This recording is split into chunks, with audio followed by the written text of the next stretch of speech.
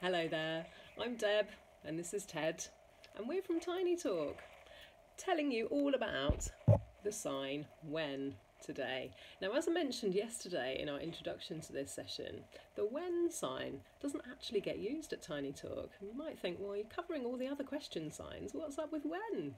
But if you think about our audience here, little babies and toddlers, when is a really difficult concept, isn't it? They don't really have any understanding of time as such, so it's not one of our core signs that we use. However, I didn't think we could really tell you about all the other aspects of TinyTalk without touching on when is important. So let's just have a little chat about the timeline, really, of TinyTalk. It's been established for 20 years now. 2002, our lovely managing director set our company up in Guildford when she realised that actually using your hands to communicate was the perfect tool for little people to use to express all of the interests and desires and curiosity that they have in the world around them. And babies have got so much going on up here, they literally don't have the tools to express it, and that's the only thing stopping them from communicating those needs. So what we're doing by using our hands and our BSL signs is giving them the tools to communicate their needs.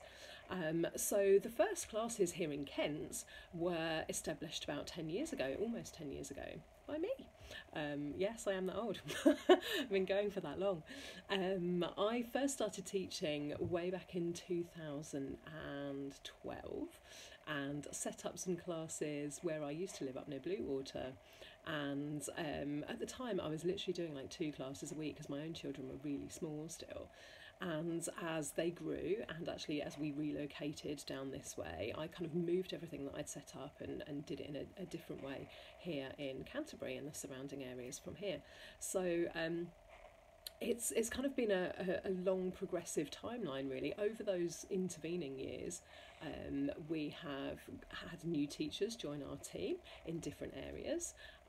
We've had teachers join as mini teachers, we're calling them, so running their own sessions in areas around the county as well. And we've got to the point now where we've got classes on every day, so there's always something to suit you. If you've got a child who sleeps in the morning but is really lively and up for entertaining in the afternoon, then we've got stuff to suit you.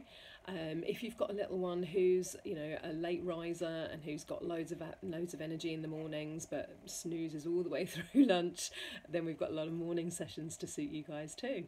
So hopefully wherever you are and whenever you're free, there'll be a chance to come and play at TinyTalk.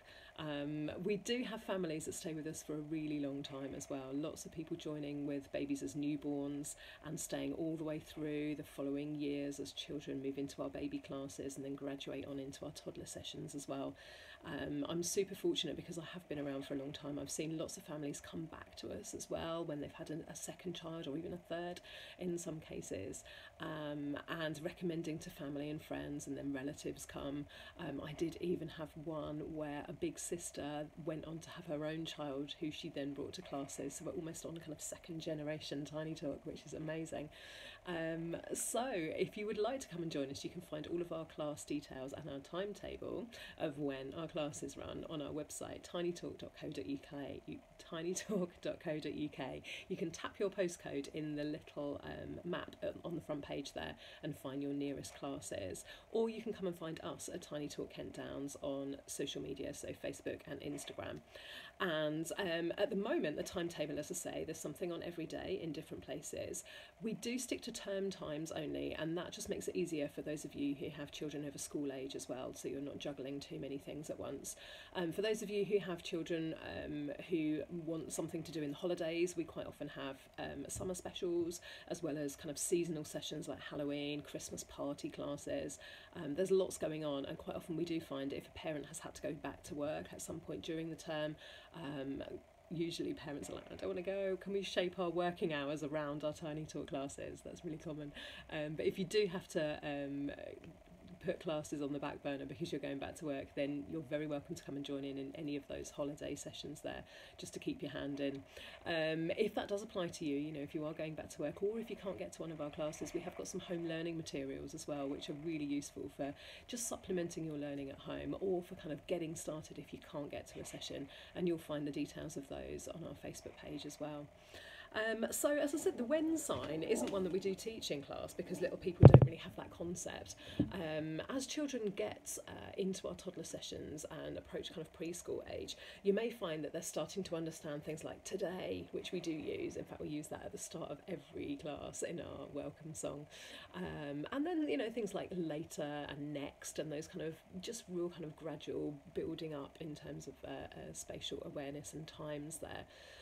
But otherwise, all of our other question signs are used. And if you do have a child who's getting a bit bigger and who's starting to get curious about kind of, well, when are we doing this? I know it took my daughter quite a while to get her head around kind of when and the idea of there being a kind of flow to time. But it's quite a handy sign as children get a bit bigger. So check out all our details if you fancy coming and joining us as a parent and bringing your child, or as we've mentioned already this week, if you fancy joining our team and being one of our teachers as well. So tomorrow we're wrapping things up with the Y sign. That's a weird one, isn't it? Why? Come to Tiny Talk. Come along tomorrow and we'll tell you all about it. Thanks for being here. Bye-bye.